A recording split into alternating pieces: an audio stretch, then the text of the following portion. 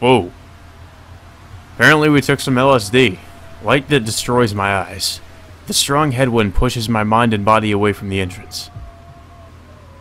The light is too strong for me to perceive what it is. My body, exposed to the wind, is rusting with each passing second. How long will I stay here? An infinity that is not even a second, and in an instant close to eternity. With no sense of time, years change to seconds. Therefore, my body is eternally exposed to the wind, polished and clouded like a mirror and crumbling apart.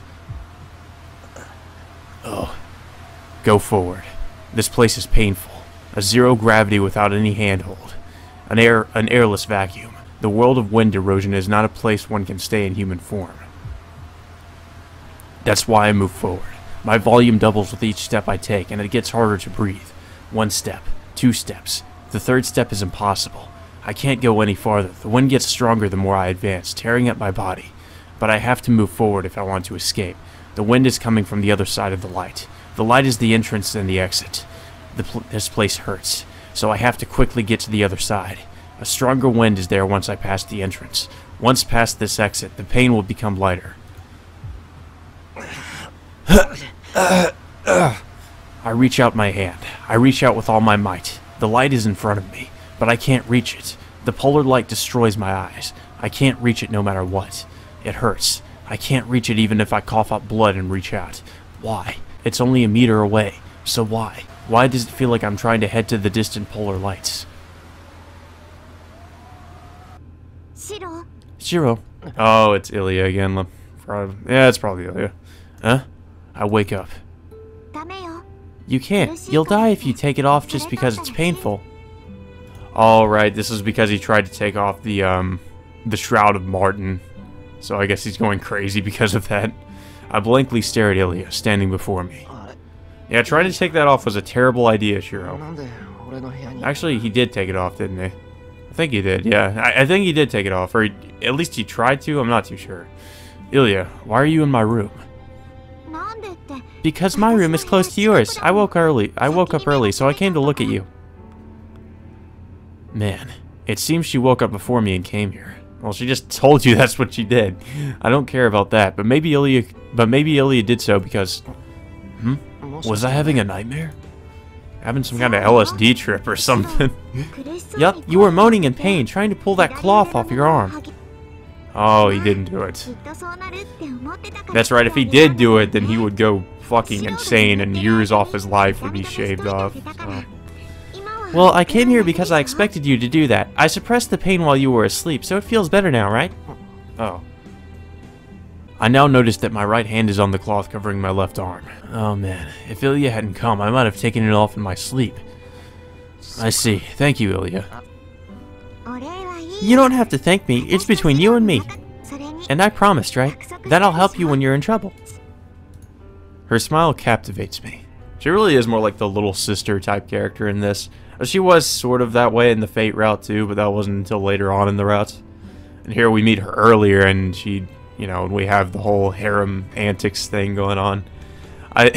We had that too in the Fate route because, you know, we had Saber, but now it's just with like Rin and Ilya and Sakura.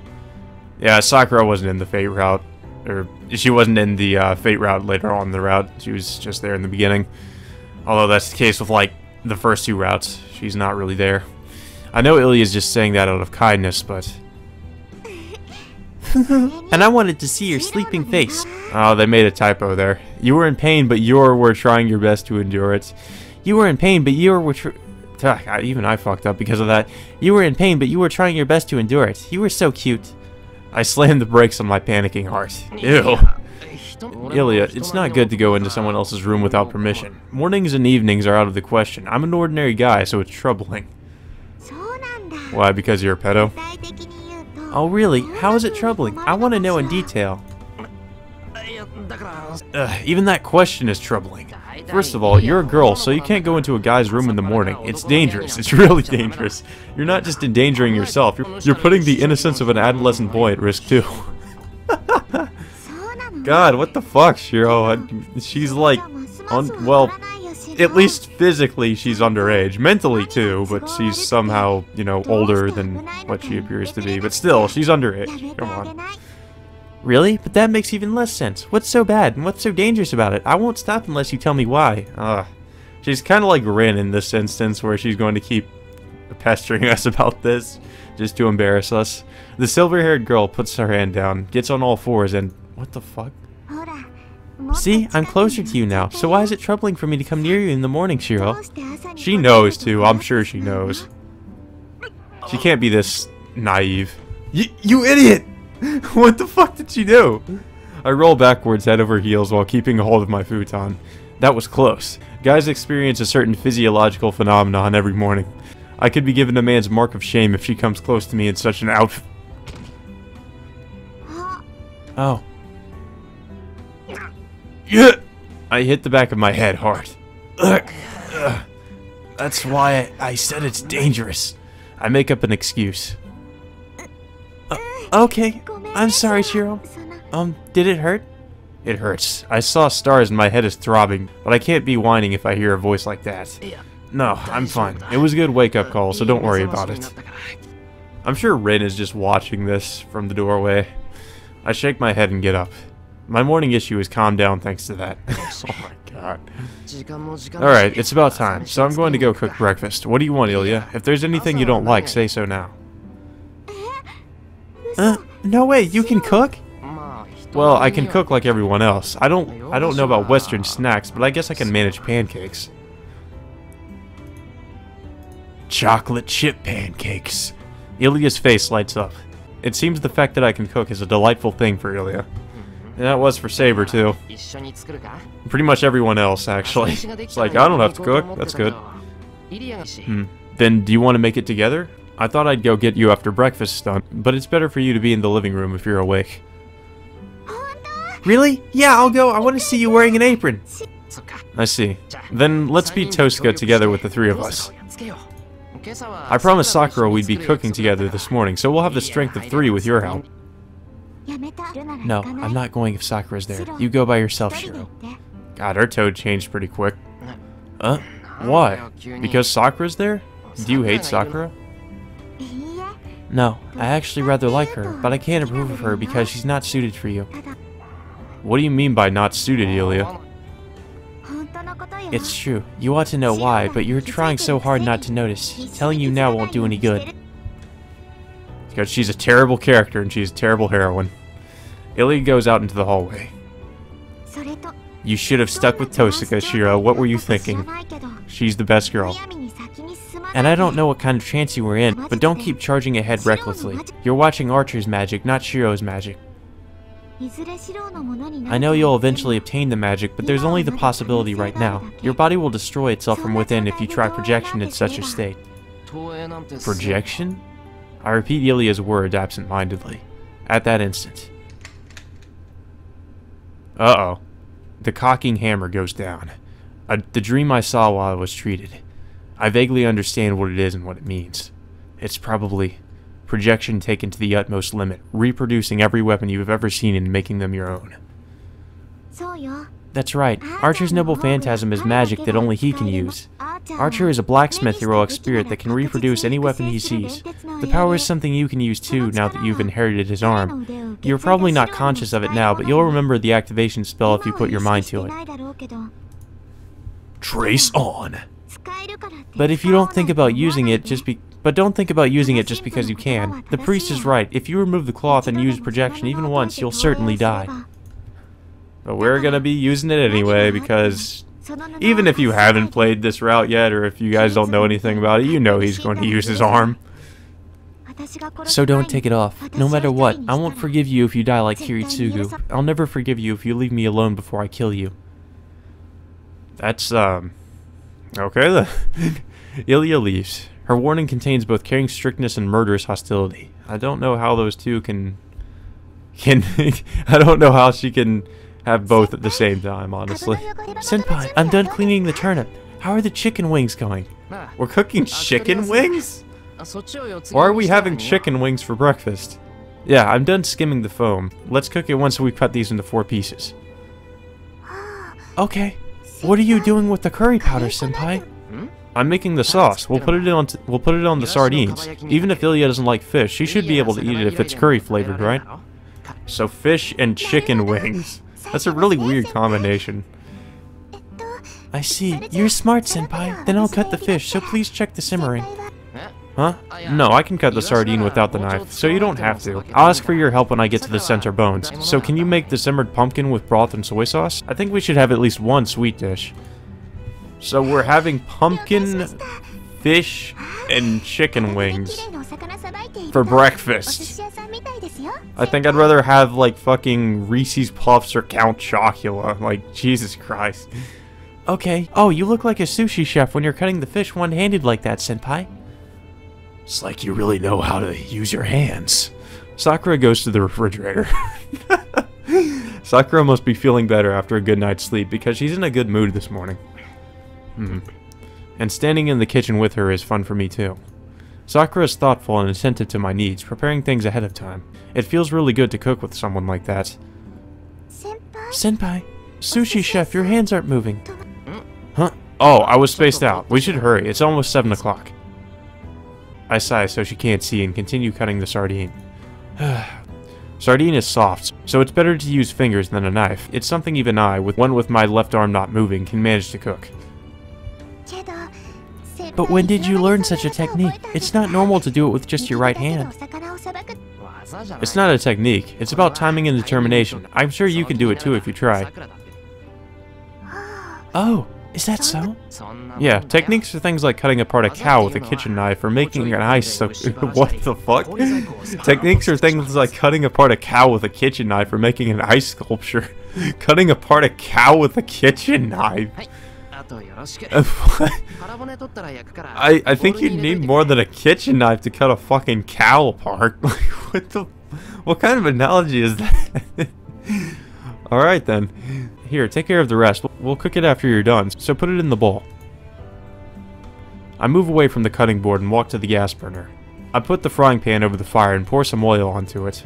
My body knows how to do this, so I do it absent-mindedly. Senpai? I vaguely reply. This might be none of my concern, but did something happen between you and Ilya-san? Uh-oh, she knows. My hand stops, but it's only for an instant. I'm sure Sakura didn't see my disturbance.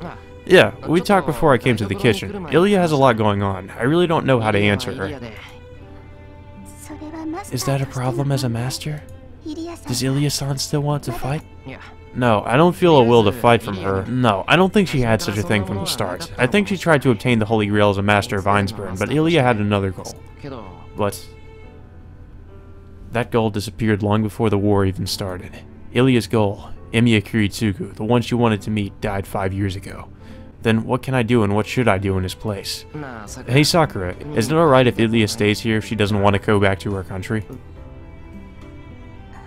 Oh, this is your house, senpai. My opinion doesn't really matter. What are you saying? This is your house. I can't decide on something important like having Ilya stay without consulting my partner. Sakura's embarrassed. I'm your partner? Yeah, who else would it be? Neither Ilya nor Tosca can help me with cooking this perfectly. Sakura, the frying pan's ready. I take the sardine Sakura prepared. Sakura hands me the sardine with an airy motion. What is it all of a sudden? Did she get a fever again? Okay, I understand. I'll do my best to get along with Ilya-san. Yeah, it'll be great if you can. Ilya said she doesn't hate you, so you should be able to get along with her if you talk with her.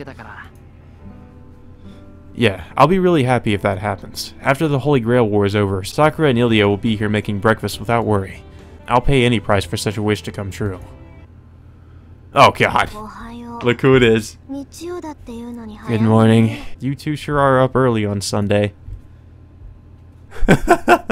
It's a ghost. Wait. Something amazing just passed by. Senpai, did some strange person pass by just now? Ugh. If you saw it too, that means it wasn't just my imagination. We timidly look into the living room. The person that shambled over to the table glowers as she pours herself some tea and turns on the TV. I'm surprised. Tosuke-senpai isn't a morning person. Wait, Sakura. Doesn't someone who's not a morning person, look cuter? Where'd you get that impression? Breakfast starts. Sakura and I sit next to each other while Tosca and Ilya sit across from us. I can't. That's gotta be awkward. Oh wow, this has some refined taste, Sakura. I guess this deserves to be eaten. I don't know if Ilya is attacking or praising Sakura. Jeez, I usually don't eat in the morning. That's not good. Tosca complains as she eats the omelet. Well, she gets an omelet and we have fried chicken, fish, and pumpkin. Or, was it fried? Yeah, it was fried chicken. Yeah. Then, for some reason, she silently starts concentrating on eating. Breakfast continues quietly, and the Tsukihime music plays again. The only loud thing is the TV Tosca turned on, offering many topics of information. A familiar scene is on TV. I can't be mistaken. The TV is showing a baffling story about a park in Shinto. A missing person in Central Park? A lot of blood around the area? It's a pretty vivid incident. An old man was jogging in the park, found a trace of blood, and reported it to the police. A policeman came to the scene and found what appeared to be one person's worth of blood and pieces of the apparent victims. Jesus Christ. But it seems the pieces are just scraps of flesh, and that they don't even weigh 50 kilograms when gathered together. The police are trying to figure out the 4 victims' identities. Wait, why 4 people? There was only enough blood for 1, right? That's probably because the scattered flesh came from 4 people. I'm sure there were only leftovers, but that must have been enough to figure it out. Tosca. By leftovers, do you mean this is a servant Zokin's doing? Who knows? I can't tell if Zokin had a hand in this, but I'm sure that shadow did this. See the corner of the screen? The grass has turned black. It's exactly like when the shadow appeared in the forest. Tosca states simply. But I'm not convinced for 2 reasons. Why? No matter what the shadow may be, it hasn't done anything like this before. It has sucked up magical energy from people, but it never, directly killed people like this. You're right. The only reason I can think of is that there aren't any enemies right now. There aren't any masters now that can defeat them straight on. So that means they can do whatever they want without worrying about whose attention they might get, right? That's true. We defeated the most powerful servant, or, you know, at least the one to worry about the most berserker. There really isn't any left. Does that mean they're being indiscriminate? I don't know. I'm the one that said it, but it doesn't seem like it. Even if Zokin and that shadow are related, I'm sure this was an unforeseen accident. I'll bet my omelet that Zokin is surprised to hear this news as well. Tosca's omelet is gone as she speaks. Well, I'll bet the non-existent omelet. Her hawk-like eyes are looking at the only untouched omelet on the table, mine. Why do you think it's an unforeseen accident? It's not cleaned up. With the blood aside, Zokin's not someone that would leave pieces of the dead body behind. In other words, Zokin was not at the scene, and that shadow was the only thing that ate there. Should we really be talking about this while we're eating? I see. Then one more thing. How did they know there were 4 victims? There was only 1 person's worth of blood, and there was only 1 person's worth of flesh. It's the shape, not the weight. I'm sure there was 4 of something people only have 1 of. That way, you know how many victims there are without any identification. See, if there were 4 left hands in a pool of blood, anyone would know how many victims there were. Tosca states simply. I imagine the scene and my appetite quickly goes away. See, I told you. That's why we don't talk about this while eating. After breakfast. Shiro, we have to do some things, so come with me. Is this day just going to be a, like, slice of life thing? We're not going to be fighting at all, we're just going to be doing slice of life stuff. Tosca takes me to the dojo. I had no reason to refuse, and I also wanted to talk to Tosca, so it was a timely offer. It was, but... Hey, I only wanted Shiro. Why are you all following him? Tosca is unhappy at the unexpected guests. Of course, I'm the main character, so I have an entourage of women. You're menacing, so I thought it's dangerous for Senpai to be by himself. Hey now, I made a pact with Shiro, so I won't attack him. You know that, so why did you follow us, Sakura? But because it's my role to protect Senpai. You declare, huh? Then how about you? You should know what I'm going to do. Did you come to heckle me? She probably did. No, I'm here for the same reason as Sakura. I know what you want to do, but I don't know how you're going to do it. I came to make sure you don't do anything strange to Shiro. Oh well, I'm going to tamper with his body for his own good, so don't jump to conclusions and interfere, okay? We have to, connect our bodies together. We don't have time to be taking things slow. She must have prepared it before breakfast, as Tosca's bag is at the dojo. It's full of equipment like what I saw at her house, and it's easy to guess what'll happen, but... Sorry, can I say something beforehand? What? Don't tell me now you don't want anything that hurts. Of course, nobody wants anything that hurts. Anyway, any normal person would run away after seeing these things with no explanation. The other two nod. I have two reliable supporters this time. Are we gonna break more lamps? Is that what's gonna happen? I'm sorry I'm not explaining things to you. I know I'm not normal compared to you. You can go somewhere else if you have any complaints. Oh. Tosca's sulking, unhappy about the 3-on-1 situation. No, I'm not complaining. I have a vague idea of what you might be doing. That's why I'm putting every trust in you. I'll trust you no matter what you tell me to do. I promised you last night, right? Huh. Then why did you stop me? If you don't have any questions, then sit and be quiet. No, this isn't about that. I want to make sure what our future course of action is. We have to decide now what we should be doing. Breaking lamps. Obviously breaking lamps. Everyone's expression changes. What I just mentioned is a problem we all postponed last night. What we will fight against and what we'll do. We can't back out after we make our decision. No, we already can't back out, so this is just a statement of our resolve. I'm not going to take part in battles. I'll fight if someone attacks me, but I don't intend to start a fight myself. I don't know what'll happen even if I win this Holy Grail War. I feel the same way, Ilya-san. I don't think I can beat Grandfather. The match is pretty much decided, so I don't think Grandfather will come attack us if we stay quiet here. And silence from Tosca. Tosca doesn't say anything. I don't know what she's thinking, but I want to believe that she has the same opinion as me, since she's not agreeing with Ilya or Sakura. You're right. I agree with concentrating purely on defense. Sakura stays here to defend against Zoken. Ryder is with Sakura, so she should be able to defend Sakura and Ilya if she concentrates on defense. Tosca and I will try to come up with a way to defeat Zoken. We'll be attacked eventually even if we stay here, and we can't leave them be. We don't know if something like this morning's news is going to happen again. Tosca doesn't interrupt. It means she intended for the two of us to fight Zoken, no matter what her true opinion may be. I can't just ignore Zoken, but I can't ignore the shadow either. Tosca and I will start patrolling the town tonight, so Sakura and Ilya are to stay here and keep watch. I confirmed the plan with everyone. Then... What are you saying, Senpai? Sakura? What? It's nothing ridiculous, right? Tosca and I are the ones that can fight, so we have to beat Zoken. That's the ridiculous part. You can't use one of your arms anymore. Do you really know what that means? Sakura.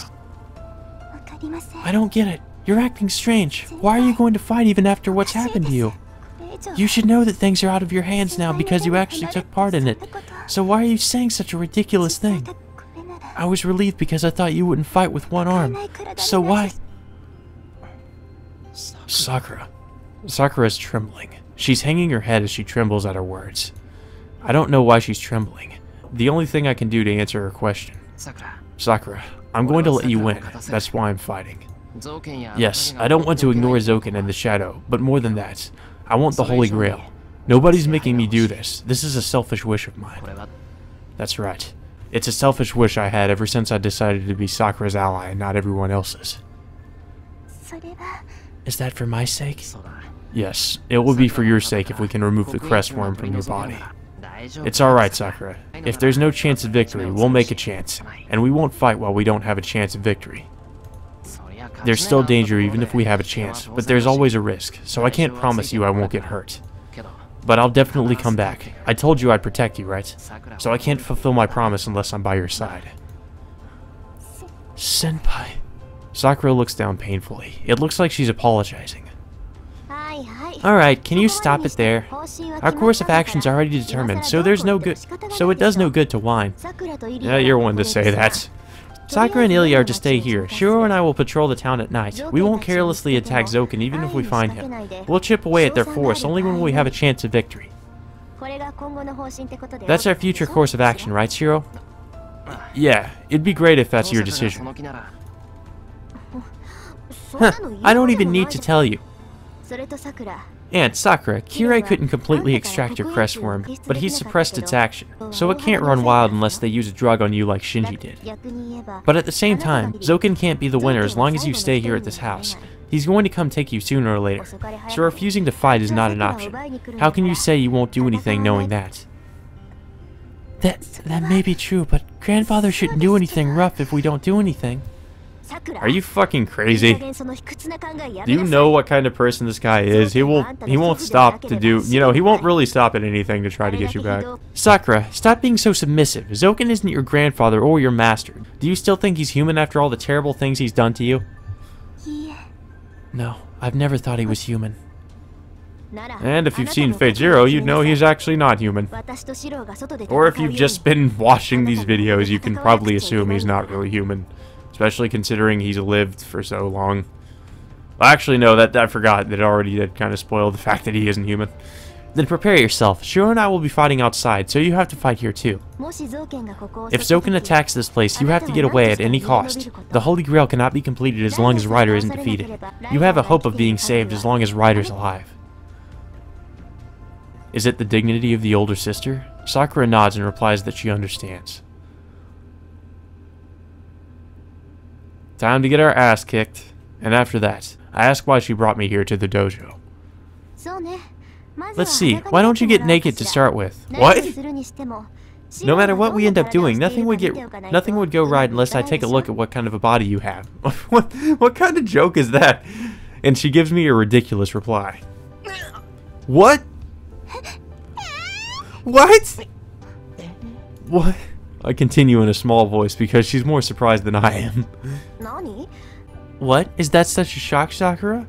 It is! You want Senpai to be naked? What are you thinking, Tosuke-senpai? I'm thinking about Shiro, of course. You're in danger, but Shiro's also in a lot of danger. You should know, too, that we have to get a lot of things done now. What does that have anything to do with him taking his clothes off? That's true, but... if you know, then don't butt in. Hey there, don't just stand there and take off your top. I'm going to put on a warning sign, so I can't do it if you keep your shirt on. Tosuke glares at me. Ugh. But Sakura's stare is painful. It's uneasily asking me if I'm going to go along with Tosuke. Hurry up, we won't make it before tonight's patrol unless we give your body some time to familiarize itself with it. This is no time to be embarrassed about something like this. I don't want to take off my clothes, but taking off my top is like getting changed, so it shouldn't be a big deal. Man, alright Tosuke, so what do I do now? Come here, I'll use a small part of my magic crest on you. Over there? You mean like this? Of course, I have to touch your body with my left hand, comprehend it, and inscribe my warning crest on you. It'll tickle and hurt, but bear with me. Tosuke wiggles her fingers. Ugh. I can't run away after coming this far. I give up and go near Tosuke. Sakura's stare is more painful now. I'm going to start now, but let me confirm beforehand. I said before that I'll put a switch in you, but I won't do that. In your state, it's too dangerous to be able to turn your magic circuit on and off so easily. Okay, I got it. It's natural that I'm acting strange and can't breathe. I'm naked from the waist up and Tosuke is near me. It'd be more strange not to be nervous. Hey, you don't seem to be calm. Are you listening to me? I'm listening. I'm listening to you. Alright then. So this operation is to suppress magical energy. Your body is unstable right now, and we don't know when Archer's arm might flow magical energy into your body. I'm going to put needles into your left shoulder, belly button, and your throat, so your left arm won't be connected to you unless you really want it to be. That sounds painful. Is this like acupuncture? This is also a countermeasure against the shadow. That thing sucks up magical energy just by being there. The sign I'm going to carve into you will also have resistance to magical energy, so you should be less burdened when facing that thing. Then, Tosuke places her hand on my chest. Whoa! I barely stopped myself from jumping back. Oh, was it hot? Can you bear it? I'm going to transplant the magic crest from my arm, so I can't lower the temperature. No, I don't care about it being hot or cold. Tosuke's hand is soft, and her touch sends a shudder through my heart. Every time her slender fingers run across my chest, my temperature rises by a degree. Alright, I think I have a grasp of your chest. Next is your belly button. What the fuck? But this is going to hurt. I'm going to put my finger in, so try not to move. What, she's gonna put her finger into your belly button? What the fuck? Don't worry, it won't injure you and I won't move it around much. Hey, what do you mean by move it? Tosuke! My body convulses. Look at Sakura. My stomach. Having Tosuke's hand in my stomach is bad enough, but something rigid tears through my skin and into my body. Ugh. Hold on, I said it's going to hurt. Don't make noises like that. It's distracting. It makes me feel like I'm doing something wrong. Are you stupid? My face is going to get redder if you say something like that, you idiot. Huh.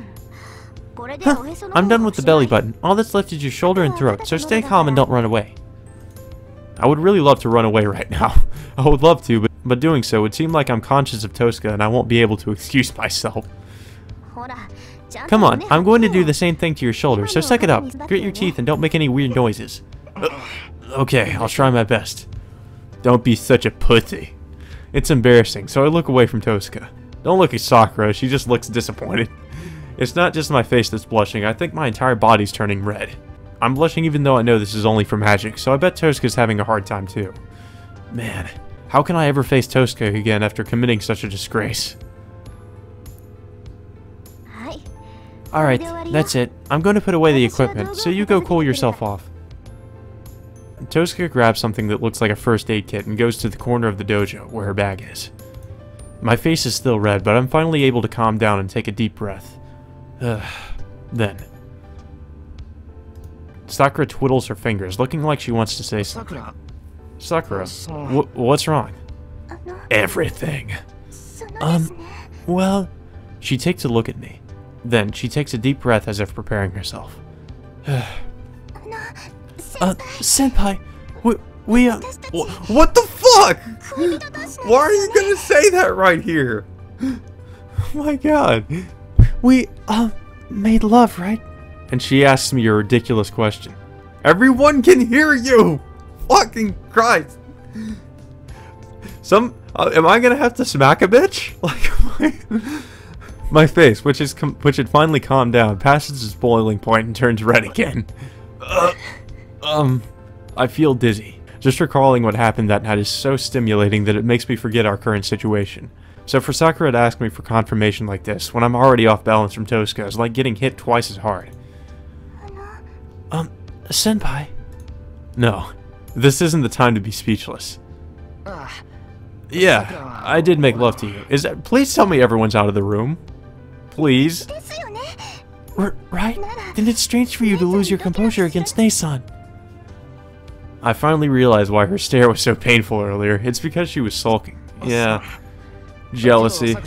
I'm sorry, but Sakura, this had nothing to do with Tosuke, and, it couldn't be helped. She was kind of violating our personal space. I know, but please bear with it. You're my lover. God, that felt so awkward, the voice. I know that, but I couldn't fight against it. I'm a guy, and I've admired Tosuke since I got into this school, so I couldn't help it. I'm sorry, I'll try to bear it next time, so I'll do my best not to lose my composure. Really? I'll get mad if this happens again next time. God, she goes from being like really... I don't know, she kind of changes her personality like on the fly. It's like she gets really controlling, and she's like, you better not do that again.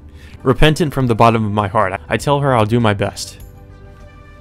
Man, I only realized it just now, but having 3 girls under the same roof might be a really stressful thing. You just realized that. I just realized that having a harem of women living in the same house as me might not be a good idea. It's 11:30 now. With lunch coming up, the kitchen is filled with a noisy, forbidding atmosphere. Tosuke-senpai, I'm thinking of making a dish that everyone can eat from. Do you have anything you don't like? In the kitchen, with the refrigerator at her back, Sakura speaks timidly. In response. Oh, she's wearing an apron. GCV. Hey, there's a fucking cat character on it. I see. Then I'll make Mapo tofu. No! No, don't make that. No. Ikure always loves that. He always loves eating Mapo tofu. Tosuke cuts her off and selfishly starts cutting the tofu. Do you want some? They aren't getting along. What were you thinking letting them cook? Ilya sits Japanese style on the cushion and speaks without reserve. It seems even Ilya can tell Tosca and Sakura are tense.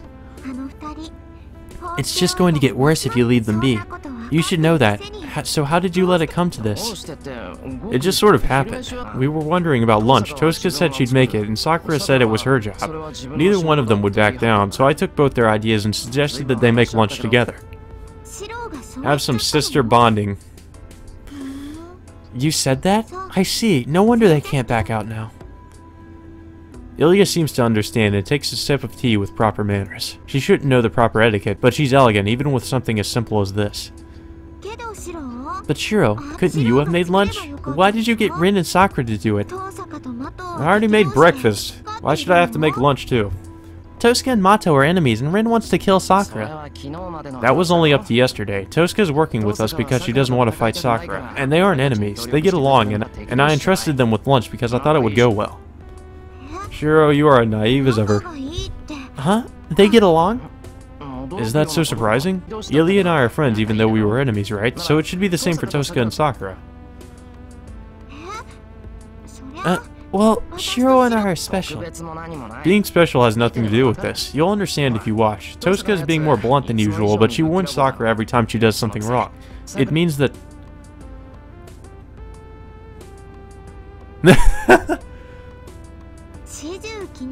She's concerned about her, but she's putting on a cold face and ignoring her because she doesn't want her to find out. Right, and Sakura knows that, so she's making mistakes she normally doesn't. She's concerned about Tosca too. Now that you pointed it out, I can see it. Then what? They want to get along, but they're too embarrassed to start talking? I nod. I don't know about Tosca, but I know how Sakura feels. Sakura likes Tosca, and she wants Tosca to like her. Or she would never call her Nei-san.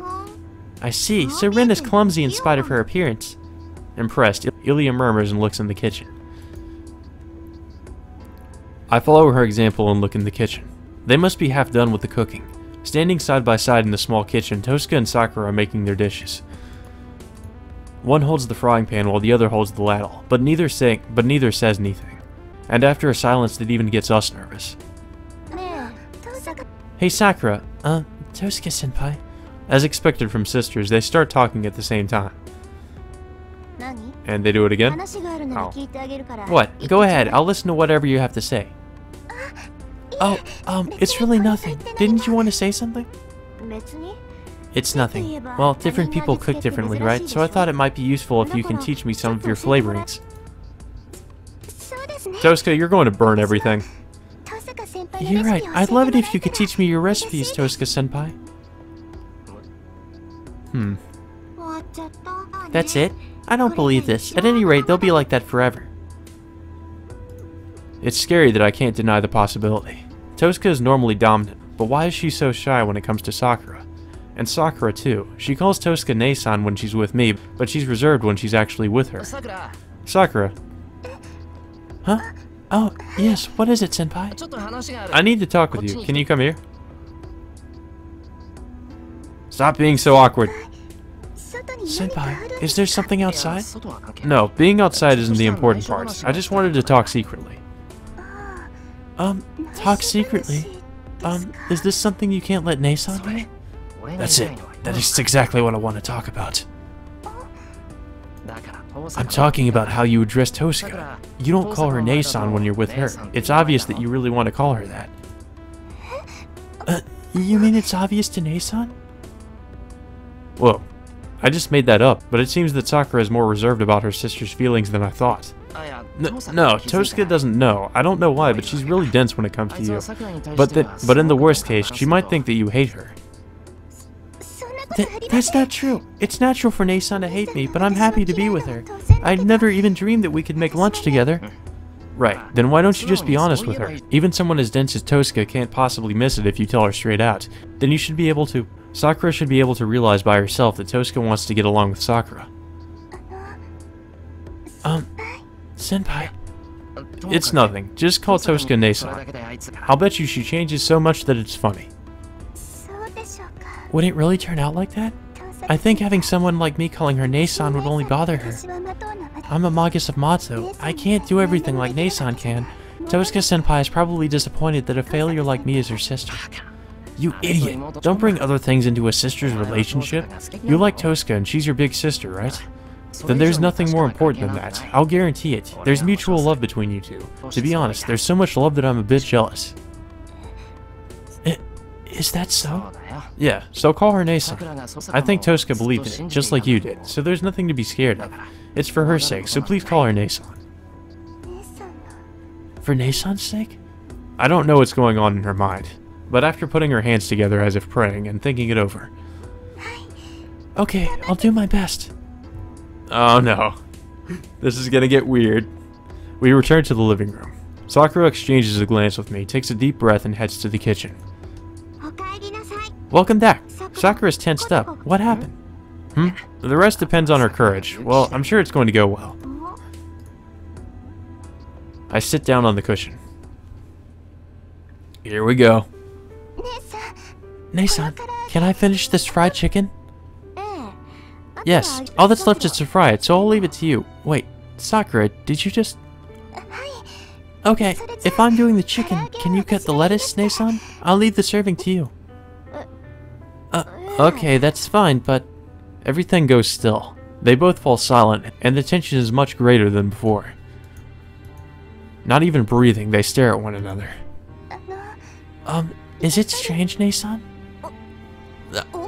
That's not it. I was just surprised because I've never been called that way. Then,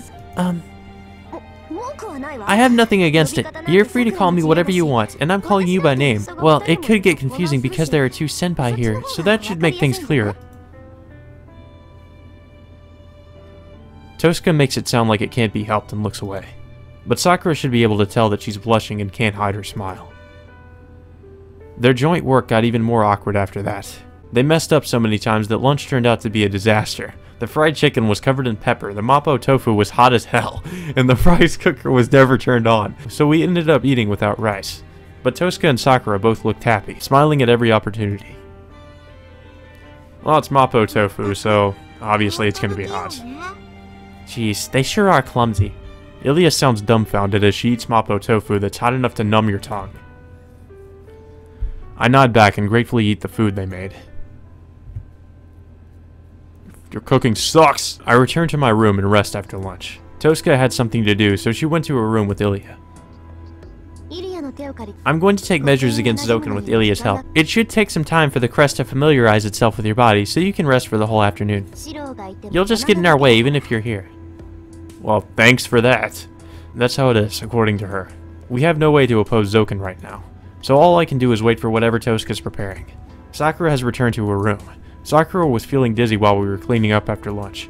I wasn't worried because she seemed well this morning, but Sakura is no different from a sick person. Tosca and I told her to rest if she's feeling even a bit tired, so Sakura is back in her room now.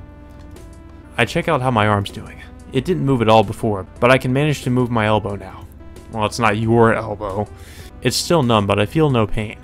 If I'm to talk about pain, the crest Tosca planted hurts more. My shoulder, throat, and belly button. It feels like bolts are in those areas as if I'm Frankenstein. My left arm is borrowed, and my body is held together with bolts, huh? It reminds me of cyborgs one would see in science fiction movies. It's an interesting idea, but I can't laugh it off. I was going to check how my arm's doing, but I didn't even stand in front of the mirror. It's almost 2 o'clock. Well, fuck. I doubt any of this will lead us to a dead end, so...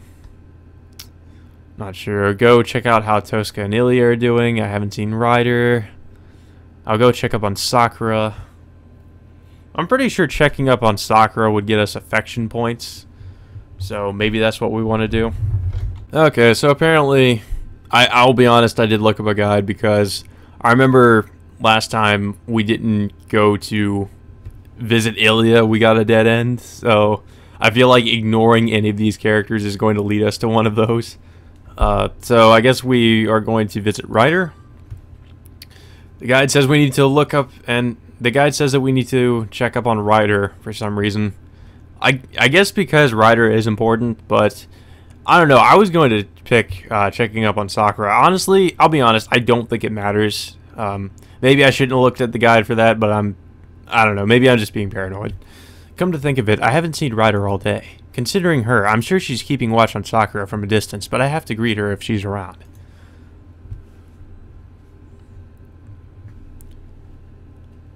I mean, I guess she's like in cloaking mode right now or something, like she's just hiding herself. Ryder's nowhere in the house, kind of like what Archer did. There's her room, but it didn't even look like it had been used. Then a place where she may like and where Sakura's room is in view. The shed. This is the only place I can think of. The shed is the only spot that has a good view of Sakura's room, is concealed, and is unoccupied. Are you here, Ryder? I call out to the empty shed. Yep, sure enough. I am standing by. Do you need something, Shiro? Ryder must have been in spirit form as she suddenly appears. Well, I came out to greet her, but I get tense when I actually stand face to face with her. I don't care about Ryder's personality to keep everyone distant from her, but as a guy, her overexposing outfit is troublesome. I asked you if you had any business. Oh, no, I really don't have any, but I haven't greeted you today, so I just wanted to say good morning. I see. You must have a lot of free time. Her response is direct, but this is within my expectations. This is actually easier for me to handle because this is what I expect from Ryder. Yeah, I'm bored. I have some free time, so I'm just walking around. Are you guarding Sakura from here? Yes, I am Sakura's servant. I will not protect you or Tosuke Rin unless she gives me an order to do so. Really? I'm glad to hear you say that. I sigh with relief. I was worried, but it seems Sakura isn't pushing herself. Thank you, Ryder. Please give Sakura your best regards in the future as well. I wave and head for the yard. Please wait. I have a question. I stop in front of the door. What? There aren't many things I can answer. No, this is about you, so you should be able to answer. Emiya Shiro, I do not understand your previous statement. I refuse to be your guard. How can you call that a good thing? Huh? Oh, that's your question? I'm sure I'd sleep better with knowing you were guarding me, but I'm a guy, and guys are supposed to protect themselves. Tosuke is, well, I'm sure she would deal with anything that came her way. You were going to protect yourself with that body of yours? It only sounds like a bluff to me. It is. We're the weaker ones, so we'll lose unless we bluff. Well, to be honest, I can't help but feel uneasy, but I still want you to keep this stance. It will tire Sakura if you move around. I don't want Sakura to use any more magical energy. I see. Moving about will certainly burden her. I burden her just by taking form. So you do not want me to take on excess work? Right. I just want you to protect Sakura. And if I ever get killed, can you protect Ilya as well? How convenient of you. You know I am a burden, but you want to rely on me in the worst case. Yes. Is that asking too much? Ryder doesn't answer. Her blindfold eyes stare directly at me. Why not make a deal? I'll definitely help you if you're in danger. It's give and take, so can you take Ilya into account as well? I cannot respond to that. There is a high probability that you would already be dead if I were in danger. Your proposal is not attractive. Yes, you're right. It's meaningless if I'm dead before you're in danger. Oh, I'm sorry. I was really being convenient. But I'm troubled now. That means it's better to take Ilya to a safer place. She doesn't want to go to the church, but leaving her alone in her castle is even more... Jeez, you really are unreliable. Huh? Did you say something, Ryder? Yes, I said I will consider your proposal. If you save me when I am in danger, I shall definitely do as you wish. Is that alright, Shiro? Oh, really? I was being really convenient, you know. This is reasonable. It is only if you save me first.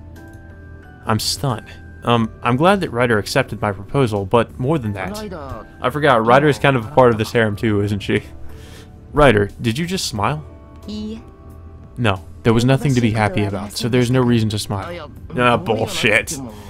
But you were smiling. Even if there wasn't a reason, it was really subtle, so I almost didn't catch it. That is not possible. You are mistaken, as I am denying the fact. Ryder declares. Now that she mentions it, maybe she's right. Oh, did she use her mystic eyes on us to try to, like, convince us that we didn't see that or something? The air is getting strangely tense now. I was going to go back to the main building, but I'm concerned about Ryder.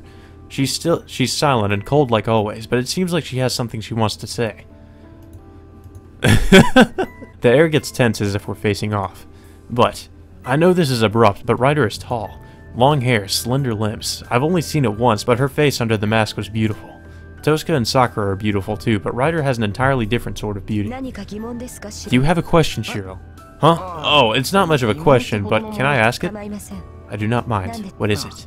Okay, you're tall, Ryder. Exactly how tall are you? I ask her straight out. Wait, why is she backing up? Ryder? No, It is nothing. Please do not mind me. Alright, so how tall are you? You're taller than me, so you must be over 170. I will not answer that question. Please ask me something different. Well, she's still a woman, Shiro. She's embarrassed. You won't answer? You don't know how tall you are? No, that is not the case. Regardless, please ask me something different. I'll be angry if you persist in this. Man, she's actually getting embarrassed. Ryder is obviously disturbed. The usually cool Ryder is flustered, so it could mean that... Ryder, are you self-conscious about your height? Uh-oh. You should not have said that. Ryder freezes. It seems I guessed right. We both shut our mouths. She must not be able to bear the silence. Is it strange for me to be worried about such a thing? No. I was just wondering why, and not because I found it strange. Why does it bother you? Is it not obvious? A tall woman like me is unsightly, unattractive. Why? It's good looking. Actually, she's asking too much. I want her height, really. And silence again. It finally occurs to me that it could be distracting her from her guard duty. Am I bothering you, Ryder? Yes, I'm hiding in preparation for Mato-Zuken's surprise attack. However, it will do little good if you are talking to me like this. Right, then I'll be going back now. I'm sorry I bothered you. Oh, hold on, Shiro. Yeah, I'm pretty sure I didn't do this in my initial playthrough of this route too. Like, I don't think I talked to Ryder. I really don't think it matters what you do in this on this day, because it seems like more of just laid back sort of slice of life day. She stops me and I turn around for a second. Ryder bites her lip in annoyance, then, if you have free time, please go nurse Sakura. It really matters to Sakura if you are there with her or not. Oh, you're right. I'll go right away. Sakura pushes herself when I'm not watching. I'll go see if she's really resting or not. Ryder's right. Sakura's room is near here, so I'll take care of her this afternoon. Oh, that's right. I remember why I came here. I turn to Ryder for the third time. What is it, Shiro? Good morning, Ryder. I haven't greeted you yet, right? Good. Good. It'd just be stupid if I forgot to greet her when this is the whole reason I came here. Then.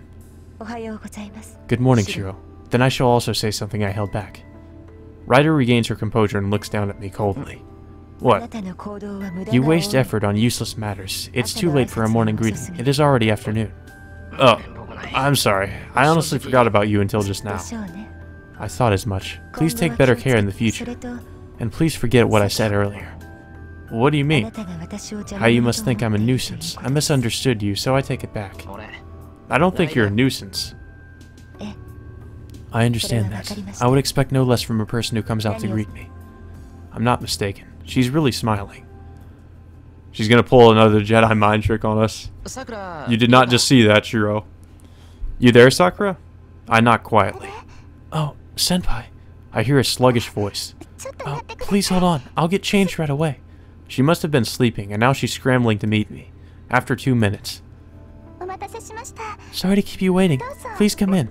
Well, we end up talking to Sakura anyway, so it doesn't seem to matter if we choose that or not. Oh, okay, excuse me. I suddenly get nervous that I'm about to enter a girl's room. I've been here before, but the situation is different. Sakura wasn't conscious back then, but now she's opening the door and inviting me in. Yeah, this was Tosuka's room in the Unlimited Blade Works route, so I'm kind of wondering where she's staying. She must be staying in... Well, obviously she's in another room, but... Yeah, she was in this room in the Fate and the Unlimited Blade Works route, but now Sakura takes this room. So, is anything wrong, Senpai? I was sleeping, so I don't know if anything went on. Oh, it's nothing like that. I didn't come here because something happened. I just came because I was worried that you weren't resting properly, but... It seems I woke her up as a result. Then I passed. I was resting like you told me to. Yeah, I'm sorry for waking you up. You should know your own body. You wouldn't push yourself and move around if you're sick. It seems I was carrying excessively. I contemplate my actions, but Sakura starts laughing. Am I worrying too much? No, that's not true. You're pretty sharp. To be honest, I wanted to continue cleaning. I was thinking about sneaking out if you didn't come. Oh, sneak out? Yes, I didn't want to rest when I feel fine because it makes me feel like I'm sick. So I wanted to act normal in spite of what you told me. but Nae-san got mad and told me not to be foolish. She said it's a bother to you two if I push myself and collapse. That's right. We stopped Sakura from doing the laundry after lunch. She wouldn't listen to me, but when I was wondering how to convince her, Tosuka came to help. But it wasn't anything nice. If you collapse, we'll have to kill you, as her harsh words would indicate. Yeah, Tosuka was mad. Yes, Nae-san scolded me. Sakura sounds happy. I see. She knows that Tosuka cares about her, no matter what she said. Then you have to rest. No matter what you may think, your body's tired. Tosuka and I can go outside without worries if you're resting like this. You're right, but I'm really healthy. I'm just not feeling well right now, and I'll be back to normal tomorrow. This is just like that cold, and I'll get over it in a day. You idiot. I know I'm not one to talk after I woke you up, but you should rest. Sleep if you can. I'll come wake you up for dinner, so you should relax until then. I get up and leave, but... Oh. Sakura grabs my shirt. Sakura. I'm going to sleep like you told me to, but... it'll make me happy if you're by my side. Oh god, no. Please don't tell me. Sakura rarely demands something. She must not want to burden others, as so she tries to do most things by herself. But Sakura is asking something from me right now. Well, this is nothing, but it might be the most selfish thing she can think of. That's why she looks so uneasy.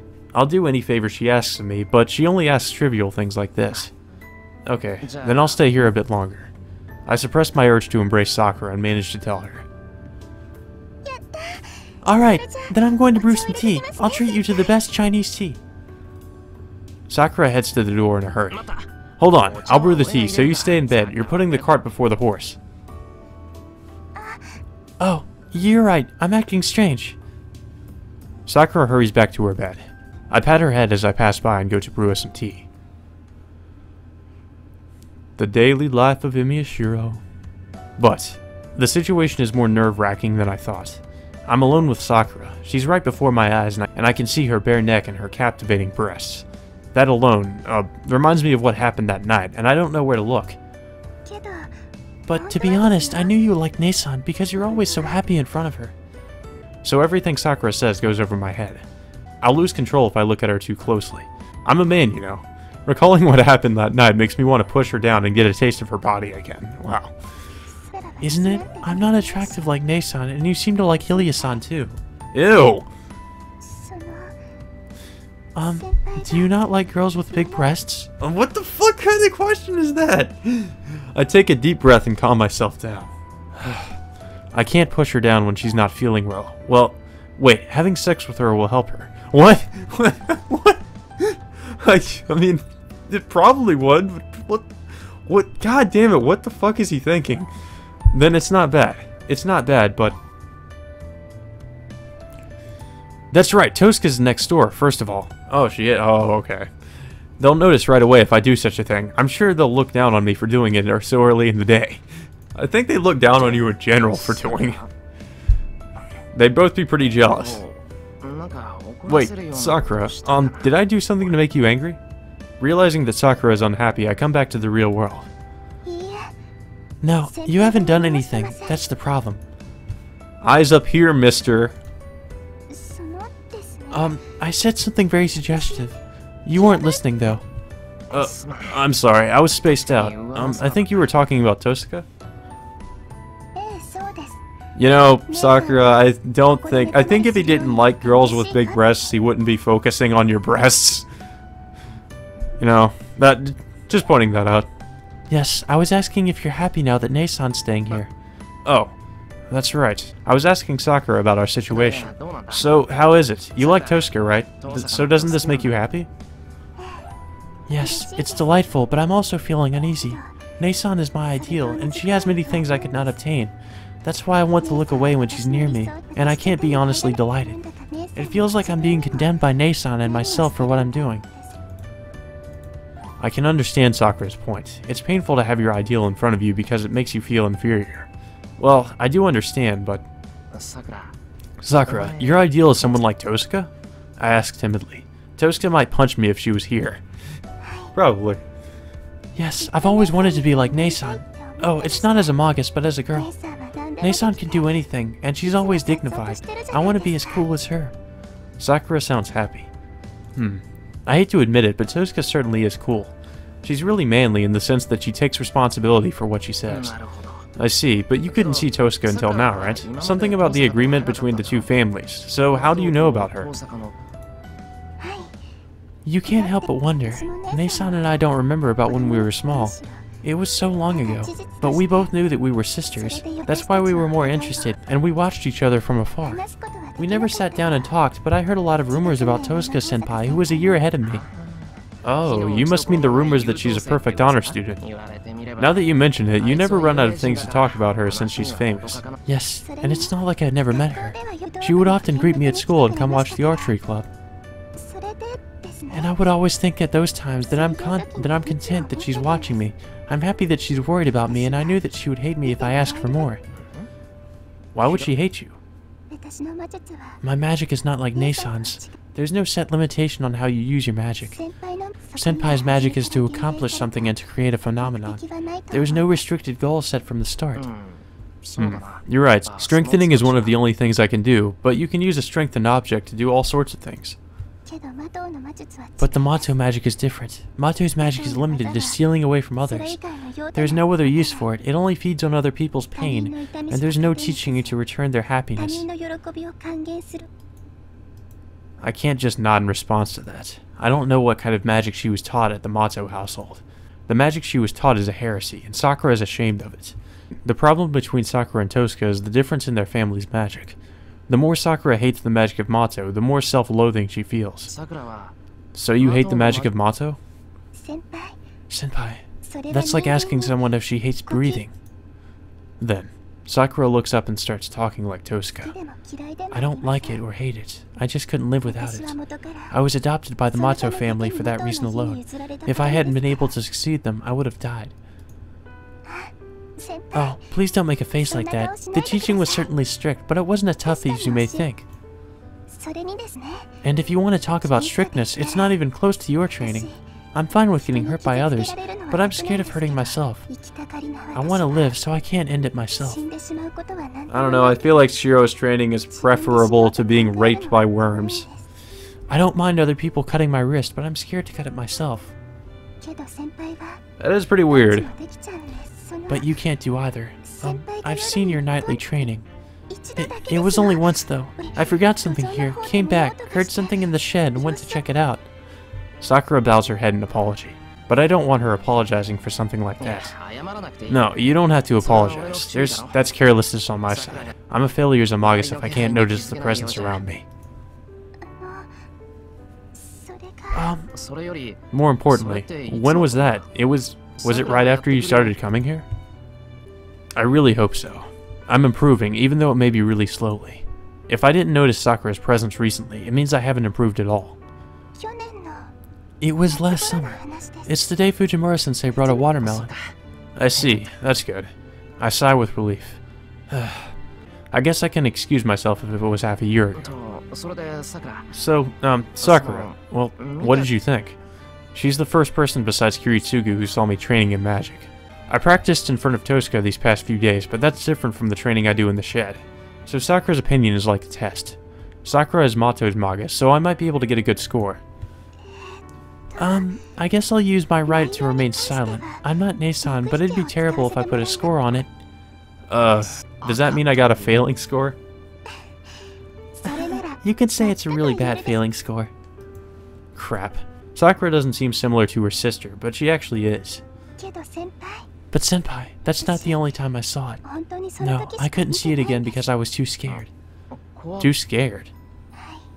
Yes. Not only that, but I thought many times that I should stop you. Your training isn't normal. It looked to me like you were stabbing your own throat. It's not that I imagined it, but it really did look that way. Your training was that dangerous. I understand what Sakura wants to say. Creating a magic circuit is close to death for me. My body would explode if the concentration in me is off by a few millimeters. But isn't that an ordinary compensation for a magus?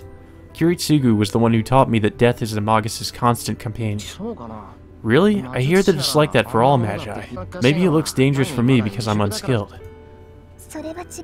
You're wrong. It's not a question of skill. First of all, you're special in that you can use magic when you don't have this talent. Magic is not something you can use, but something you teach the body. No magus creates a new magic circuit for each spell the way you do. I'm talking about the final result. Every night you did something that could kill you. Nobody forced you and you didn't get anything out of it, but you stubbornly continued. I think that's something even Nason can't do. You follow through on what you've decided until the very end, regardless of whether it's right or not. So you're probably the strongest one out of all of us. Wait. It's really embarrassing if you say something like that with a straight face. You idiot! I'm not giving you anything, not even if you flatter me. First of all, Tosca's the strong one, and I don't even know what kind of magus you are, but you're the successor of Mato, and you also have Rider. No, you are strong, Senpai. It's not because of your magic circuit or your talent, but because of your mind. But because your mind is pure. I knew from the very first time I met you. I knew that you would never betray anyone. Well, I don't know how to respond when she talks seriously like that. Thanks. I'm glad you said that, even if you're just flattering me. I'm embarrassed, but I tell her how I feel. Sakura. She smiles happily and looks straight at me. This is bad. The distracting thoughts I shook off earlier will return if she makes a face like that. I guess I'll get going now. You're sleepy too, right? There's always tonight, so you should rest well in the afternoon. I cough intentionally. I look to the wall, to Tosca and Ilya on the other side. You're right, there's tonight too, and Nason is next door. She must understand how I feel as she blushes and starts muttering. I bet I look like that too. Then I'm going back to my room. I'll come get you when it's dinner time. Oh, please hold on, Senpai. What is it? I'd be really happy if you could stay here until I fall asleep. I bitterly smile at her intermittent words. Actually, it's something I want to ask her if I can. She's so timid that she probably doesn't even know how much I've fallen for her. Okay, I'll stay here if I'm not a bother. I'll go after you fall asleep. Is that fine? Of course, I'll do my best to stay up. But Sakura, I'm glad you're saying that, but that defeats the whole point. Sakura suddenly falls silent when she lies down. She must have really been tired. It looks like she suddenly got sleepy when she laid down. But still. But Senpai, I'll get well if I rest today. But what about your arm? She must have no intention of going to sleep as Sakura keeps talking. My arm is doing fine. It doesn't hurt as long as I keep this cloth on, and it's slowly starting to move. At this pace, I'm sure it'll move fine by tomorrow. That's good. It's been a while since Nason treated it, right? It looks like it was just first aid, so I thought the effect might have worn off. What do you mean, it's been a while? Nason's at fault too. She's free to use her magic crest, but she should know it was just a makeshift that won't even last 7 days. Sakura says it like it's nothing, but won't even last 7 days. It sounds very out of place. Yeah, it's about to wear off, so you have to get properly treated. My magic can't solve the root problem, so I'll ask Ryder if she has any good ideas. Sakura looks sleepy. I can't reply. I can only convince myself that Sakura is saying strange things because she's about to fall asleep. You're there, right, Senpai? Yeah, I'm here. Good. Please stay by my side, Senpai. I have nightmares if I'm alone, so please. Sakura slowly closes her eyes. Her breathing becomes more gentle and she goes into a deep sleep. I turn off the light and leave her room. I saw Sakura fall asleep peacefully, but I don't feel any peace of mind. So please, keep watch and be on your guard against me. I think that's what she said unconsciously, right before she fell asleep. Uh-oh. Sakura, I'm coming in, Sakura. Douchebag Shinji. He opens the door without waiting for a reply. He has never waited for his younger sister's reply before opening this door. Wait, she's not home? What a slug. He clucks his tongue and walks into a room. Scratching at the wall, Mato Shinji wanders through his sister's room like a blind dog. Sakura, are you in the basement again? What are you doing down there? Ignoring me? He keeps asking questions that will not be answered. There is no one in the room. His sister has not been home the past few days. It is obvious that the master of this room is not here, but Shinji wanders through it all the same. It's just like always. It really is like always. He throws the clock that touches his hand. The sound of the shattering glass is more annoying than he thought. Where the hell are you? Keeping secret from your brother. Why the hell is everyone doing as they please? He starts throwing things like mad. This is like always too. This outlet has been his daily routine for the past few years. It is his best opposition that began 3 years ago when he found out the truth. The Mato bloodline came to an end when he was born. The noble family lost its power, becoming mere humans. The only special thing is the accumulated knowledge. The once noble family of Magi is fated to perish in this Far East country. He has known this since he was young. The Mato family was a family that passed down secret techniques, but it is all past tense now. As the Mato are no longer able to use magic, they are to blend into society as ordinary people. But he did not think so. Their magic circuit faded away, leaving them unable to perform their secret techniques. The bloodline of Magi ended for Mato in his father's generation, and he knows that he does not have the right to succeed the Mato name. But the Mato family still has the records. The bloodline perished, but the accumulated knowledge is not lost. That itself is special enough for the boy. He thinks he is different from others. The Mato family have been chosen. That will not change, even if they lose their power and cease to be Magi. He was proud of himself because he was born into a special family to be raised in a special way. Even if he is a failure as a Magus, he is a child born into the chosen family. But a new child slipped into the chosen family. His father adopted a girl who had none of her own. It all happened more than 10 years ago. The girl named Sakura became his little sister from that day on. At first, he hated his new sibling. He did not want any outsiders coming into the special Mato household. But the boy started to accept his sister day by day. The girl named Sakura was silent and ordinary, no more capable than a guard dog. It was a waste of time to be hostile against someone like that, and it is more charming if one is to consider her a servant. He looked through the books, memorizing magic he could not use, to remind himself that he was the Mato heir. He was the only one who could enter the study.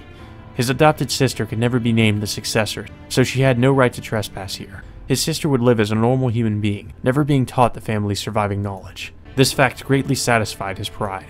A family of Magi has only one successor. He knew that, so he did not question their separate upbringings. Only one could learn magic. Then it was only natural that his sister be raised apart. Yes, he felt sympathy for his sister. They lived in the same household and had the same parents, but he was the only one who could call himself special, and he pitied his sister for not being chosen. It is like a compassion of a superior being looking down onto others, and it is his most reliable pride. The brother treated his sister as a failure. The sister feared her brother and always looked down, as if avoiding his gaze. He thought it was because of shame, and he despised and loved her for it at the same time, until he found out the truth. What? That was all he could manage when he accidentally found the room. A room he has never been told about, knowledge that was never taught to him, talent that was never given to him. Everything was in that room. A naked girl lay in the middle of the room. Around her were swarms of black worms and his terrifying grandfather, and his father glared at the boy as if he was a nuisance, an attitude he had never taken towards him. And that ended it. Everything he believed in, everything that constructed him was turned upside down. It was not him that was special. It was not his sister that was kept at a distance. It was not her that was pitiable. And it was not her that was looking down on the other person. His life completely changed. Since he no longer needed to hide anything, his father took a different attitude towards his son. He started spending more time with the boy's sister instead. His sister did not say anything, but would just hang her head like always. She still acted as though running away from his gaze when she would say, "I'm sorry, Nissan," as if pitying him. She said it with the emotion that he once felt for his sister.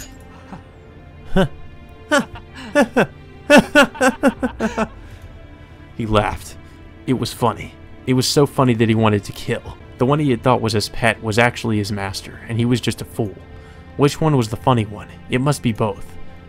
At that time, as he went back to the mansion with unsteady steps, he realized the world had not been turned upside down. It had been like this all along. The inverted one, the one who was misunderstood, was him. It was just that he finally realized his own miserableness. The 3 years after that were only pain for him. His father died, and his grandfather only cared about Sakura. Mato Shinji became just like an heir in his house. He was treated as an object whose existence did not matter, and that was truly the case. She pitied the heir. She apologized. Though she never spoke the words aloud, she apologized every time she saw him. She apologized for taking Mato Shinji's place. Why are you apologizing? She could have just ignored him. Then he wouldn't have hated her, wouldn't have clung to hope. Sakura apologized. Apologizing means submitting something. Then you're mine from now on. Considering all the contempt he had endured, he saw nothing wrong in accepting this. So is this supposed to make me feel sympathy for this asshole? Huh. Is she still over at Emiya's? You're the successor of Mato, the noble successor of Mato.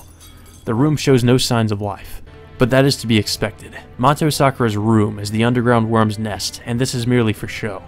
The master of the room does not care how much he breaks the things in this room. This room is no different from the door plate that hangs at the entrance. Yeah, but you still apologized. I'm sorry.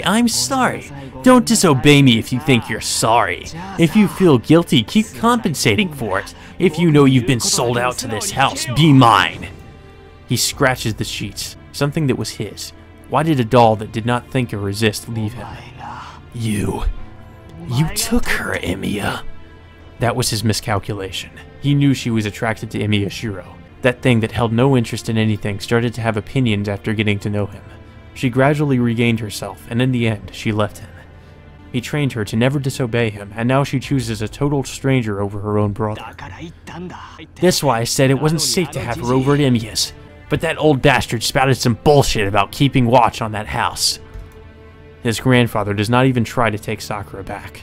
He said it is fine as is, and, moreover, confined him to this house. You watch. I'm going to make you pay for this, Sakura. You should never disobey me. That's right. If a doll is disobedient, he'll just reset the relationship to be like it was before. If she gained hope to become human. Yeah, I'll just have to destroy her hope again, just like before. He laughs. The clouded window reflects a face as ghastly as a skull. Skull mask? Assassin? It's afternoon now. Tosuka seems busy and Sakura's sleeping, so I should make dinner. My left arm moves even though it reacts slow, so it shouldn't hinder me if I'm to make something simple. I guess I can make fried swordfish and simmered meat and potato. Fried swordfish? Is this like a customary dish in Japan to cook swordfish and eat it? I've never heard of that actually. I check the contents of the refrigerator and decide the menu. There are 2 additional people eating now, so the food gets used up pretty quickly. I should find some time to go to the shopping district tomorrow.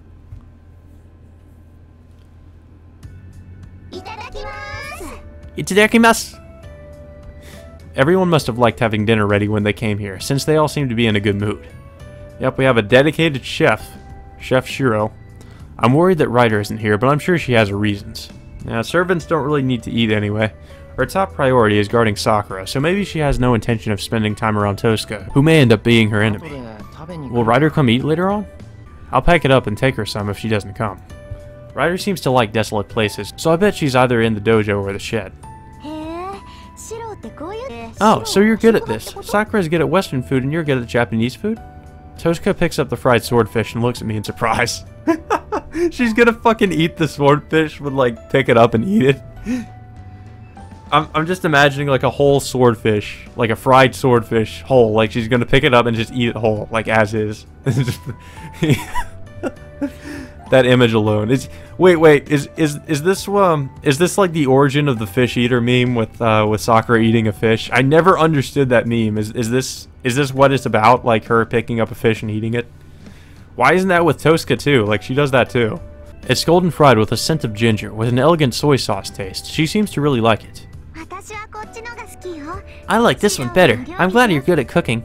Ilya eats the potatoes in satisfaction. It's unfortunate that she's only eating the potato part of the simmered meat and potato, but I'm glad she likes it. Wait. Sakura is tilting her head in confusion, chopsticks in hand. Sakura, what's wrong? You don't have any appetite? Oh, I do, but senpai, the simmered meat and potato doesn't have any sugar in it. It tastes strange. What? I made a stupid mistake on something I'm so used to cooking?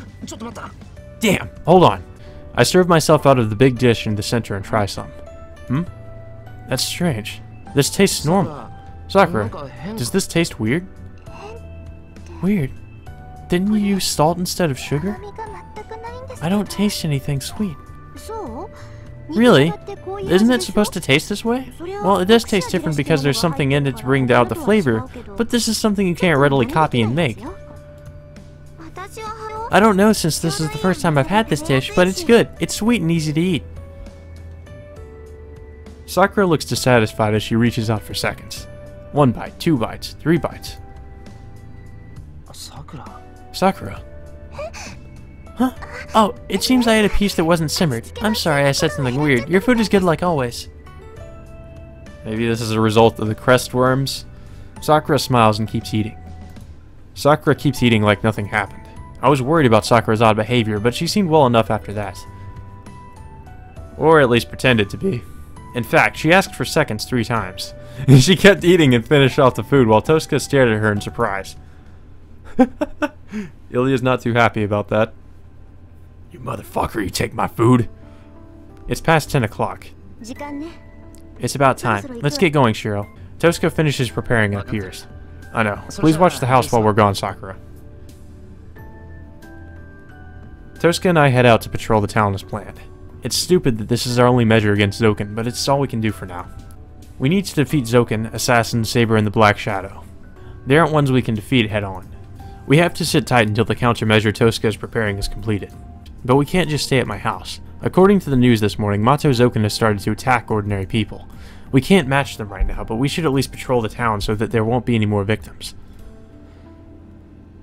Good luck with that. We put our shoes on silently. We know how dangerous it is to go out into the town at night.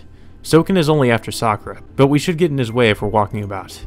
In the worst case, it'll be a repeat of our encounter in the forest. Considering that, we can't be talking lightheartedly.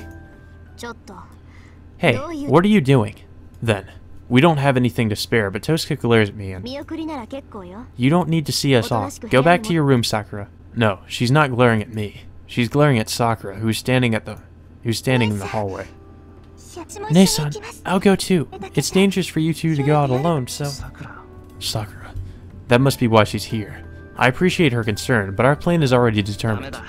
No, you should know you're Zoken's target. Please stay here with Ilya and protect yourself. I know, but you can only use one arm, Senpai, and Nei-san doesn't have a servant, so... Don't be ridiculous, Sakura. It doesn't change the fact that you're our enemy. I can't trust you with my back when I don't know when you'll turn into Zoken's puppet. But, Nei-san... You'll just concentrate on protecting yourself. If you feel sorry for us, please don't trouble us about this. Just let Ryder protect you and Ilya. Tosuka, you... Whoa, hey! Hey, don't just stand there. Let's get going. While we stand around, he could be out there attacking somebody else. Tosuka grabs my hand and drags me outside. Oh, just be careful and watch the house, Sakura. I'll leave Ilya to you. Sakura doesn't say anything and stands at the entrance, lonely. Uh-oh. She's gonna get mad. I'm gonna kill a bitch. Hey, wait, Tosuka. I'll follow you, so let me go already. It's your fault for being slow. Tosuka lets go and comes to a halt. What's with that face? If you have something to say, then spit it out. And it's like that, and it's like this all of a sudden. Tosuka's acting defiantly. Man, if it bothers her that much, she shouldn't have said it in the first place. Man, then I'm saying it, Tosuka. It's about what happened now. But don't say such things to Sakura. Sakura isn't like that because she wants to be. I know. That's why I have to be firm with her. If we aren't, Zoken will be sure to take advantage. I don't feel any sympathy towards Sakura. It doesn't concern me if she's Zoken's puppet, and I have nothing to do with what happened to her after she was adopted into the Mato family. It does no good for me to say anything about her problem. Tosuka. Look, I'm at your house not because Sakura is there, but because you're there. My goal is not to save Sakura, but to obtain the Holy Grail. I'll keep watch on Sakura for that goal, and I don't care even if she hates me for it. That's why I'll say things like that, and I'm going to keep treating her as my enemy. So it won't bother you at all if she hates you. Her feelings don't matter because she's a complete stranger? That's right. Do you have any complaints? You idiot. Of course I do. Man, this is not like Tosuka. She should be able to say it like it's nothing. Instead, she's clenching her fists like she's trying to convince herself. Alright, if you want to act that way, then go ahead. Sakura knows how you feel, no matter what kind of attitude you take towards her. Huh? What do you mean by that?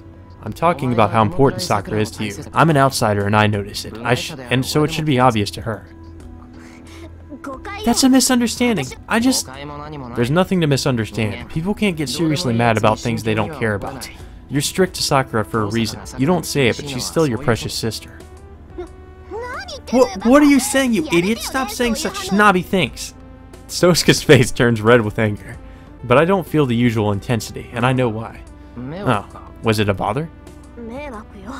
It is a bother. Isn't it obvious? I see. And while I'm at it, I have something else to say. I want you and Sakura to get along. She likes you and you like her. So I don't like it when it's this awkward between you two. Hey now, she has to be my enemy. Making friends with her now won't do any good. I wouldn't even know where to start. Isn't it fine as is? Have confidence in yourself, Tosuka. Even I can tell you're being a good big sister. Enough with the chatting. We're going to the place they showed in the news this morning. Tosuka looks away and starts to walk. I reply to her absent-mindedly and follow. Then, Shiro. She calls my name without looking at me, and she usually doesn't call us by our first name either. Thanks. That made me, happy. Tosuka grumbles, embarrassed. There's nobody at the Central Park. The park that's deserted even during the day is even quieter after the murder yesterday. The park is not a place for relaxation within the business district, and it is no different from a desert in an uncultivated land. A murder, huh? It seems like people are treating it as an accident rather than a murder case. Well, I guess you can't really call it a murder when you can't tell who died and what the missing body parts are. I still see traces of blood on the grass. It looks like a bucketful was spilled on 4 separate areas. The darkened patches have some distance between them, probably because the victims frantically tried to escape. Tosuka, you said this might be Zoken's doing, but what do you think now? Do you think so after coming? Do you still think so after coming here? Let's see. I thought it might be the Black Shadow's doing, but it doesn't seem that way. All the mana in the area would be swallowed if that thing had appeared, but the magical energy here isn't exhausted. Well, I still think the incident here was an unexpected meal. That's all the information we can get out of this place. Tosuka and I leave the site of the tragedy behind us. Good job, we found absolutely nothing. We didn't find anything in Shinto. Maybe Zoken is not active tonight, probably because the incident yesterday was so vivid. The date's about to change. A riverside breeze blows by as we trudge home. And, Tosuka, Sakura is the successor of Mato, right? I suddenly feel like asking the question that was on my mind for a while. Why are you asking that now? I have nothing to hide. No, that's not what I meant. If she's the successor, that means she's a Magus, right? So I'm wondering what kind of magic she uses. Oh, I see now. Yeah, I hear Mato's magic is in blindings and coercions. I also hear that the command spell wouldn't have been possible without Mato. Oh, so Sakura's magic is a restriction? But then, on that day, the magic Sakura used when the crest worm tortured her must have been Rider's power. I don't think it's restriction. That's the Makiri's forbidden magic, and it's not their strong point. But it's meaningless to think about it. Sakura doesn't have the magical energy to use magic. The crest worm will feed on such excess energy first, so she shouldn't be able to use magic. I see, that's good. So how is Sakura in your eyes? Is she about as good as you, considering she's the Mato successor? We have about the same number of magic circuits. Did you forget they were sisters? Oh, that's right. That's why they wanted to adopt her in the first place. Oh, so she's about as good as you. I don't think so. My attribute is 5 elements, and hers is an imaginary element. But the Mato family has a water attribute, so they changed her by force. What do you think would happen to a bird that has potential to fly if it's put in water? It'll die, or... Yes, adapting to the water would be all it could do. She would have had great success as a Magus of Tosuka, but she's no different from you because she was forced to change into a Magus of Mato. No, you're much stronger than her because you train your body. Then let's say you and Sakura fought using magic. I'd win 10 times out of 10. With her magical energy capacity, Sakura would never get past my barrier. I see. I couldn't figure out what kind of Magus Sakura is, but I got to know their power balance. Tosuka isn't one to bluff, so she must be speaking the truth. But I'm embarrassed. I never knew Sakura was a Magus, and I don't know how good she is. I'm a dumbass for pretending to be her guardian all this time. Hey now, the crest worm eats the magical energy in her, so you'd never know she was a Magus even if you're by her all the time. And she did her best not to let you know, so don't say such a thing in front of her, okay? She doesn't even need to tell me. Sakura is Sakura, even if she is a Magus. First of all, I'm not that skillful. No matter who Sakura may really be, I can only treat her like I always have. You're right. If you say so, I'll just treat her the same as always. I won't even think about asking for help as a Magus. That's fine with you, right? Of course. If you were going to rely on Sakura, I would have taken her to my house. Tosca's kindness makes my heart jump. See, Tosca really is a good sister. But I don't think that's possible. Sakura smiles when she's at your house. If you think about surprising, that's what surprised me the most. Then, a look of happiness on her face. She says something odd. Smile, but Sakura is, she's always like that. Yeah, it was needless worry on my part. I can't talk to her that much, so I watched her. I went to the archery club every day after she started coming to our school. Yeah, I knew that, but... Yeah, and I realized after a while that she never smiled.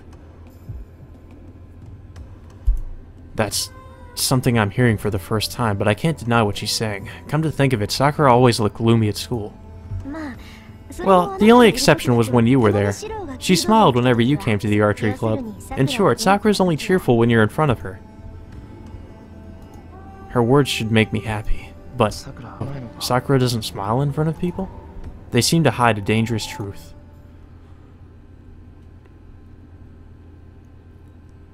It's past 1 o'clock when I return to my room. Phew.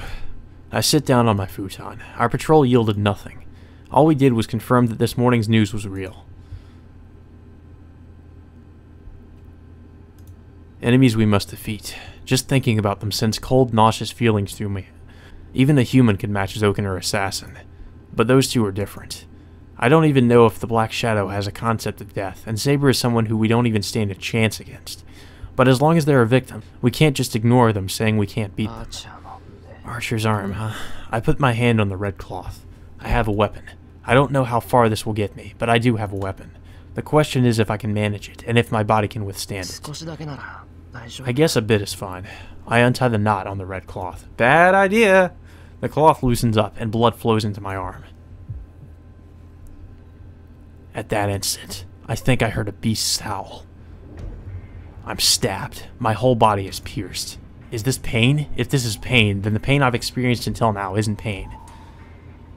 It hurts. It hurts. It hurts. It hurts. The floor's ruggedness, the softness of the futon hurts.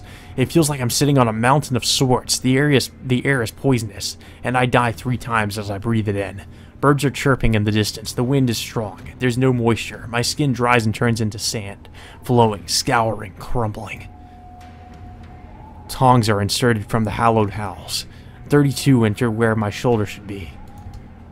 They carefully, accurately, and elaborately pierce my internal jugular vein, trachea, and spinal cord, sympathetic nervous system, lobus superior pulmonis, lobus medius pulmonis dextri, lobus inferior pulmonis main artery, heart, diaphragm, spleen, stomach, liver, gallbladder, and colon. Jesus Christ. It's crumbling. Time slows to an impossible crawl. I see 60 trillion cells crumbling apart at the rate of 3-4 knot per second. There is no pain. There is no pain. There is no pain. There is only fear. The end roll invades with amazing speed. The flashback stops with a fantastic image. Death before my eyes. Death past me. Death at the moment. The pain is not physical, but only the explosion of negation every time death is thrown at me. Oh my god. What is happening? I hear a sound. The sound of my head striking the floor. My eyes are hot. I realize I've been crying. Desperately, I stifle the scream building in my throat. I curl up, push my head against the floor, grab my left arm with my right hand, and just cry. I'm scared. The thing I've been missing since the fire 10 years ago. I'm scared. A natural feeling for any living thing. I'm scared. For the first time in my life, I want to run away from my end. It's not because dying will hurt. It's not because I want to live. It's just because it fills me with dread. I tie up the red cloth. I tie the knot tight so it'll never come loose again. No, this isn't good. I groan and cry. The priest said I'll die if I use my left arm. That's nonsense. I'll die if I take this cloth off. My body might be able to bear it, but my mind will die. My consciousness crumbled away when I loosened the cloth and my shoulder touched the outside air. It could not bear it. I cannot live without this cloth. No. If this arm is a contradictory existence that people should not associate with, my body, its death foretold, runs to the terminal system. The ship, with a crack in the bilge, can only sink into the ocean depths. The passengers unaware, too late for anything.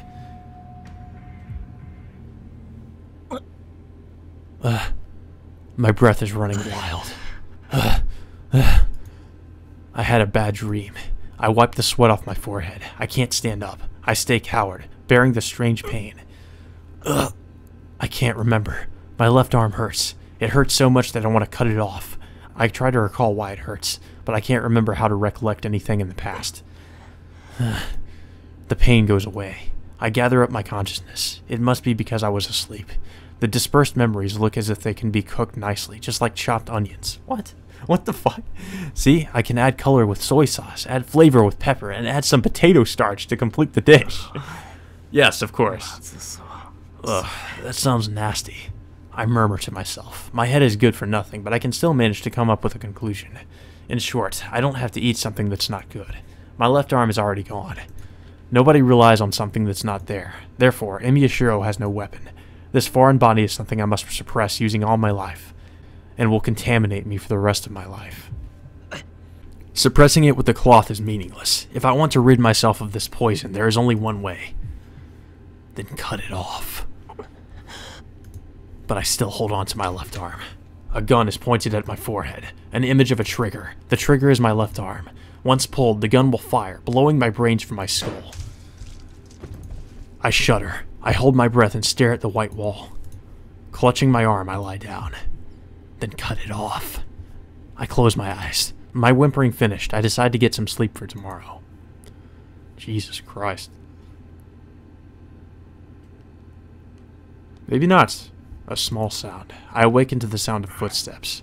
I wake up my dozing mind. It's almost 2 o'clock. It hasn't even been 30 minutes since I fell asleep. I get up, still unconsciously holding on to my left arm. Sakura? Outside the room, I call out to the hallway where the footsteps came from. It's not that I know who's there. I just thought Sakura might be there. The door opens. Sakura steps through into my room. Again with this. Biting her lip in embarrassment, she looks down as if unsure of what to say. I'm sorry, Senpai. Again. Sakura apologizes. But I'm the one who should apologize. The reason why Sakura is here. I know well enough the pain she has to go through. The crestworm feeds on her magical energy, so Sakura periodically needs to receive more from Amagas. Yep. I'm sorry. I should have gone to see you as soon as I came home. I'm sorry for making you suffer. I get up. What was I thinking? I was so caught up with my left arm that I forgot about Sakura. I can't be forgiven even if I apologize. Senpai. Yeah, I want to make love to you, if that's alright with you. Okay. Is this what this is gonna be? This is, yep, I knew it. Oh, okay. Oh, whoa. Senpai, are you alright? Oh, it's nothing. I just felt a bit dizzy. Damn, that's pitiful. I unconsciously used my left arm and was reminded of the pain. Still, it shouldn't hurt as long as I have the cloth on, so what am I frightened about? Oh, I have to take my clothes off. Can you take yours off too, Sakura? I shake off the dizziness and look at her. Then. Oh my god. Okay, I think I can skip this. Okay, so we skipped the sex scene and now we're in another nightmare because every time Shiro has sex with Sakura, he obviously has to have a nightmare. It is in a Red Sea. The familiar scenery is submerged in seawater, turning the town into an aquarium. Instead of air, something thick flows into the throat. The more it gasps for breath, the more the heavy, watery substance it sucks in. So this has to be underwater. It gasps out that it is painful. It originally lived on land. It cannot possibly live underwater. It tries to reach the surface, and it eventually reaches the highest place in the town. Oh, this is going back to the whole bird metaphor, isn't it? The suffocation does not abate. It looks down at the town, lungs burning from the lack of oxygen, and curses the peacefully sleeping townspeople. It hurts, it hurts, it hurts, it hurts. There's no air here. There's no pain here. It hurts, it hurts, it hurts, it hurts. It drags corpses behind it. Its body is bright red with blood. It hurts, need more, it hurts. In its black hands are many corpses. The distorted hands grasp many dead bodies. Need more, need more, need more, need more. It smashes them, dyeing itself red. Need more air. The air hurts. The water pressure is uncaring. The water pressure is unbearable. It smears the red blood all over its body. It probably thinks that the blood is the only watertight protection it has to live in this water. It reaches out its twisted hands. Illuminated by the moon, the dark hand becomes a giant shadow and descends to crush the town. Ah! She wakes up. She's breathing hard from her restless sleep. Astonished by the dream's realism, she hugs her feverish body. At that instant, her hands are wet with blood. She shuts her eyes and pulls her hands away. Wait, wasn't she having sex with Shiro? Wouldn't she be in his room? But when she looks again, they are clean. Although she knows it was just a hallucination, she can't stop trembling. She trembles. She trembles like a broken machine. She trembles so violently that bolts might spill from her ears. All the parts in her body will spill out like that, and the image is so frightening that she cannot stop trembling. My face. Yeah, I have to go wash my face. She heads to the bathroom. She makes it only a few steps. Her quaking limbs will not follow her orders. She braces herself against the desk. Her vision wavers. She can't make it to the door. She can't even see it clearly. She can't remember what kind of a dream she was having, or why she got out of bed. She's broken. She can't remember anything. She can't think of anything. There is nothing but lust and hunger. She wants hot skin, breath, sensation, penis, semen, and kind words. Her empty but mushed up insides plead for more sex. Alright, so this is before the sex happened. She lies on the desk and shakes her head. I thought Shiro was having that nightmare. Maybe he was. Maybe he did see that. I'm not sure. Fear and infinite self-hatred. Something is wrong. Why hasn't she had enough? A few hours ago she was loved, just like in her fantasies, but it hasn't filled her up at all. Oh, okay, so this already happened. It felt great, and she thought there could be no greater happiness, but she's not the least bit satisfied. She's probably empty, and that's why he alone cannot fill her up. But she doesn't want anyone else. She wants to be his for much longer. She wanted it at the cost of time, emotion, and other people, so why didn't she do so? And she naturally realizes that she can eliminate all the things she just thought about. Oh. Serial killer mode activated. She feels dizzy. It's not so far-fetched. What's scary is that she really thought that it would be fun. She leans on the desk. She keeps her collapsing body steady. The frightening dream becomes clearer every day. The frightening dream becomes less frightening every day. She's breaking down. Until now, it was only her body. But now, she's beginning to go mad. Moans escape her mouth. Her vague memory is no problem. It doesn't matter if she cannot remember what happened a few hours ago. She's not scared of being in bed forever. She is terrified of becoming something else. She doesn't want to become a bad person. If she slowly breaks down like this, she will go crazy in the end. She will probably become something that will cause him the most trouble. That's what terrifies her. It's scary to go crazy. It's more scary than anything else. If she does, he will not touch her, nor will he love her.